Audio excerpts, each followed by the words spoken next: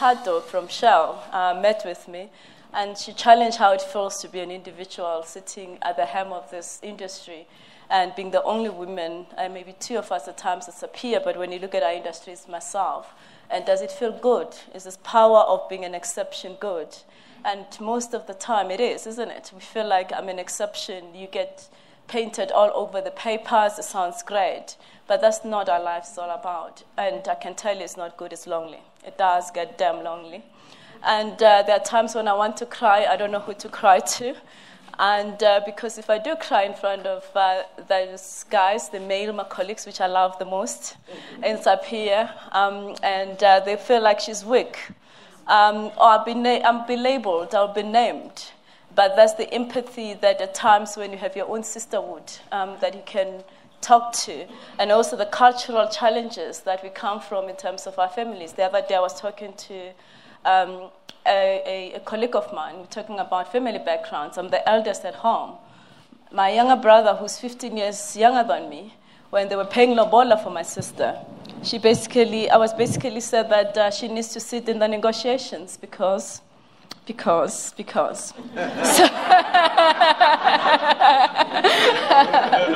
So as such, today I'm not going to speak much, but it's really to just formally thank ULP for this opportunity, Theo and the team, and to set the context for the day.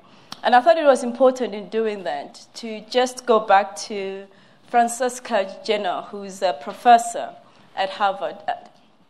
In one of her books, which says Rebel's Talent, those of you are Rebel Talent, and it says, the title is, Why It Pays to Break the Rules at Work and in Life. And I felt at part of the preamble of that book that says, do not let tradition bind you. See it as an opportunity to set you free. And that's the reality of where we operate within. Because if we don't find that source of energy, creativity, and innovation in these constraints that we operate within, we will forever look up to a lot of our male colleagues, and I'm not breaking up to give them a break, to pave the path for us. And some of us are very fortunate. I've been one of those fortunate female talent that I was identified at a very early age at Ernst & Young, and throughout my career, I had male who were committed to the D&I agenda, who gave me an opportunity to grow, push the boundaries. So I didn't become into becoming excellence and focusing on excellence by choice. I was forced to, because I had to do twice as hard to be able to succeed, not to disappoint all of the individuals that took interest in my career. But it's only a few of us. So how do we then open up that opportunity? So when Tato and I were having these dialogues, when discussing, we thought the theme, funnel to tunnel, is probably appropriate for us going forward. Because it is true that when you look at the work environment, I might have pressed several times, we have exceptional talent coming through universities, energized, hopeful. They get into a work environment, some of them with ideas to become successful entrepreneurs over time. And unfortunately, at some stage, they enter into a funnel. There are various reasons why we go through that. And if I ask the room, I'll probably get 120 of those reasons. But I summarize them in two. It's the systems as well as the culture.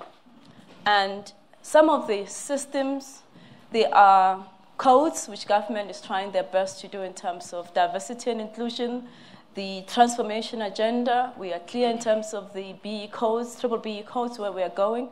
But unless there is a will, rather than to tick a box, and unless it feels comfortable to stand here and say I'm a level 2 or I'm a level 1, without really testing myself against the meaningful contribution I've made, the intention of those systems and the frameworks, we will not breach the barriers.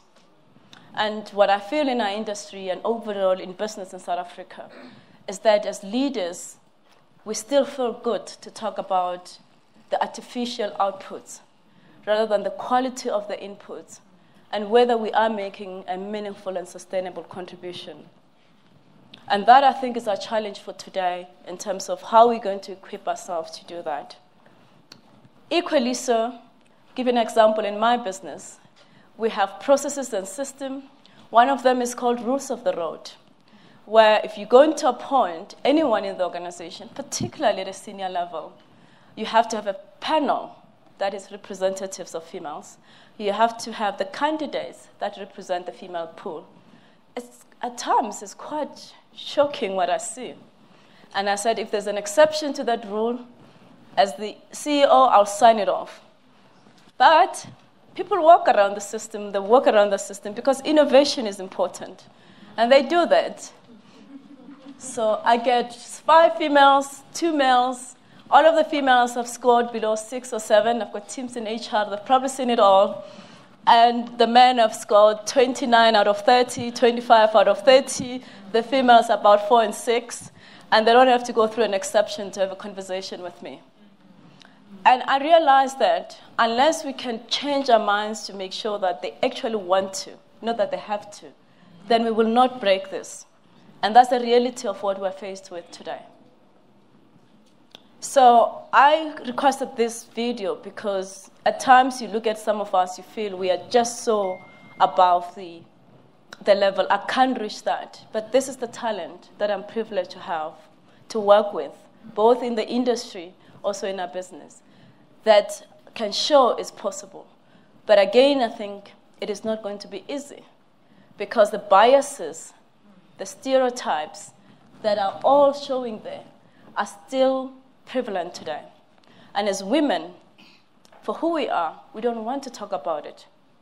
I recently looked at issues of sexual harassment. We feel embarrassed to talk about those things. I have personally experienced that at my level, not in BP, externally, but I was already a senior person. I went into a meeting, and my colleague, not a colleague, was actually providing a service, said, "Your legs look fantastic. Do you exercise?" And you ask yourself a question. I'm wearing my skirt, I like it, and I want to show off my... But is it your purpose to really tell me that in a professional world? And the next thing you give me a business card and say, "Can we have coffee?" These are things that are real. For younger entrepreneurs who go into a meeting and sit with stereotype colleagues that think like that, when they walk out of that session with a business proposal, what do?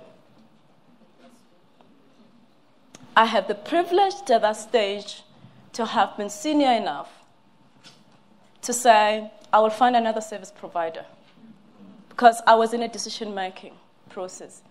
But not everyone else is. Majority of us are not in that position. So how do we break these chains? How do we challenge these things and talk about them openly? Issues of wellness. We carry a lot of responsibilities as mothers. Yet, we get to the work environment, we need to be competitive. When a weekend comes, my in-laws, related to my late husband, expect me to come and cook in Soweto and be part of the society and spend the whole night there, which I do on Saturdays or Fridays. Monday, I need to be effective. I need to be in the boardroom. I need to have read that 345 page that my team usually do as a board pack. Because if you don't, on page 29 or on page 144, they're going to tell you one day that it wasn't there. So these are the realities that are facing us as women. And until we can understand and share and openly talk about them and see how we support one another, we will not break this chain.